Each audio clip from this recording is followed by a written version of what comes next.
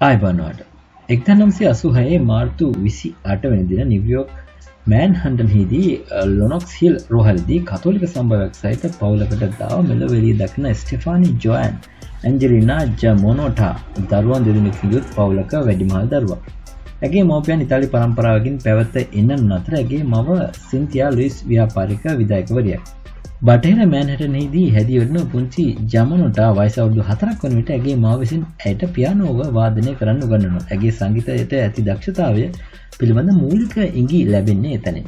ඇය තම මූලික අධ්‍යාපන කටයුතු ස්ක්‍රෙඩ් හාට් කන්නාරාමෙන් සම්පූර්ණ කරන ලද්දේ ඉතා විනයානුකූල සහ සදාචාර සම්පන්න පරිසරයක. ඇගේ මූලික අධ්‍යාපන කටයුතු අතරතුරදී ඇය පියානෝ වාදනය දිගටම කරගෙන යනවා. මුලින් ඇය ස්වර ප්‍රස්තාර බලාගෙන වාදනය කළත් තම දෙසවන්ට හුරුවෙන් වාදනය ආරම්භ කිරීමට ඇයට වැඩි කලක් ගත වෙන්නේ නැහැ. ඇගේ ශරීරයේම සංගීතය තිබුණේ දෙවියන්ගෙන් ලැබුණු තෑග්ගක් වගේ.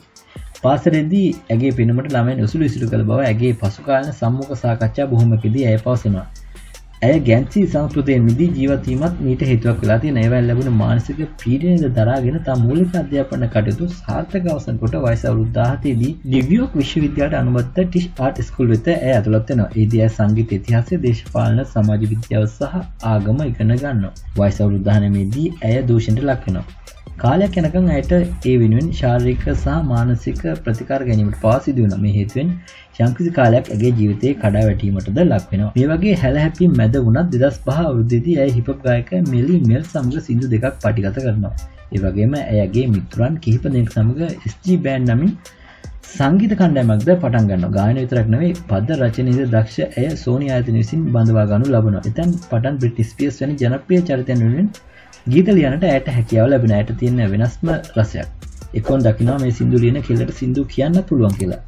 ඇය ජිමි ලොවින් එක්ක සින්දු කියන්න පටන් ගන්න එක්කෝන් හරහා ලැබුණු අවස්ථාවේ. ක්වීන් බෑන්ඩ් එකේ රේඩියෝ ගාගා සින්දුවෙන් තමන්ගේ ආభాෂය අරගෙන තම ස්ටේජ් නේම් එක වෙනස් කරගන්න ඇය හිතන්නේ මේ කාලේදී. තමන්ට වයස අවුරුදු 24 දී ස්ටෙෆානි ජොයන් ඇන්ජලිනා ජමොනෝටා වූ ඇය ලේඩි ගාගා වුණේ එන්නේ ඒ විදිහට. ලේඩි ගාගා ජනප්‍රියත්වය යසස සහ කීර්තිය අත්පත් කරගැනීම කල්ලි පැමිණියේ 2008 වර්ෂයේ ඇගේ මංගල ගීත ඇල්බමය වන The Fame සමගින් ඇමරිකාව, කැනඩාව, ඕස්ට්‍රේලියාව සහ බ්‍රිතාන්‍ය ඇතුළු ලෝකයේ ප්‍රමුඛ පෙළේ රටවල් රාශියකම ඒ ඉමහත් ලෙස ජනප්‍රිය වෙනවා. The Fame World Tour නමින් තම සංගීත චාරිකාව 2009 වර්ෂයේ මාර්තු 12 වෙනිදා ආරම්භ කළ ඇය මේ වන විට ඒ හරහා පමණක් ලෝකයේ දැනට රටවල් ගණනාවක සංගීත ප්‍රසංග 83ක් පවත්වලා තියෙනවා. ඇය තම දෙවැනි ස්ටුඩියෝ ඇල්බමේද The Fame Most එළිදැක්වේ 2009 වර්ෂයේදී. ඇගේ ගායන හැකියාව, අතිදක්ෂ නිරූපණය වගේම කැපිපෙනෙන තවත් එක් අංගයක් වන්නේ ලෝකයේ අන්දමන්ද කරන ඇගේ විලාසිතා. ලෝකයේ වැඩිම විකුණුමත් ඉල්ලුමක් ඇති මියුසිෂියන් කෙනෙකු වන ගාගා ලෝ සිටින අංක 1 ධනාත්මක තරුවක්.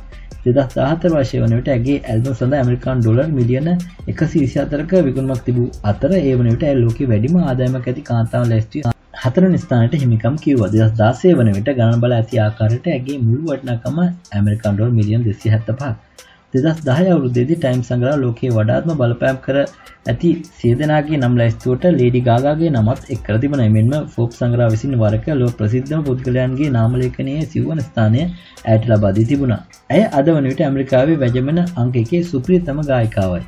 එමෙන්ම ඇය ගීත රචිකාවියක්, නිලියක් මෙන්ම ව්‍යාපාරික කාන්තාවක්. අද වන විට ලෝකයේ වැඩිම Facebook රසිකයන් පිරිසක් එනම් රසිකයන් කෝටියකට එහා පිරිසක් සිටින මෙලොව ජීවමාන එකම පුද්ගලයා ඇයයි. එය නව වාර්තාවක් පිටවීමට පවා සමත් වුණා. ගාගා මේ වන විට ගිනස් ලෝක වාර්තාවක්ද ග්‍රැමි ඇවෝඩ් 11ක් ඇතුළු ඇගේ සංගීත දිවියේ නොමැකෙන පිය සටහන් සීකරමින් සම්මාන විශාල සංඛ්‍යාවක් දිනා ගැනීමට සමත්ව තිබුණා. ඇය බිල්බෝඩ් වසරේ කාන්තාව සහ වසරේ කලාකරුවා ලෙස නම් කිරීම ඇය ලද සුවිශේෂී ජයග්‍රහණයක් ලෙස සැලකෙනවා. ඒ වගේම 2011 අවුරුද්දේදී Born This Way Foundation හි සමාරම්භිකාව ලෙස වන ලේඩි ගාගා තම මව හා එක්ව එමගින් ලොව නන්දසින් තරුණ තරුණියන් සබල ගැනීමට සහ මානසික සෞඛ්‍ය වැඩි දියුණු කිරීමට අත දෙනවා. තාමත් 34 වියේ පසු වන ගාගා දැනටමත් මෙතෙක් ලෝකයේ පහළ වූ එක් සුවිශේෂී චරිතයක් වී හමාරයි. වරකයි ඔප්‍රා වින්ෆ්‍රේ සමග සිදු කළ සම්මුඛ සාකච්ඡාවකදී මෙහෙම කියනවා. මගේ එක පෙම්වතෙක් මාව දාලා ඇද්දි කිව්වා ඔයාට කවදාවත් තරුවක් වෙන්න බෑ කියලා. මම යාට පිළිතුරු දුන්නා. දවසක් කේවි. ඔයා එදාට මේ ලෝකේ තියෙන ඕනෑම අවන්හලකට ගොඩ වෙන්න. අන්න එදාට මගේ කටහඬ ඇහෙන්නේ නැති, මගේ රූපේ පේන්නේ නැති එක අවන්හලක්වත් මේ ලෝකේ නැති වෙවි කියලා.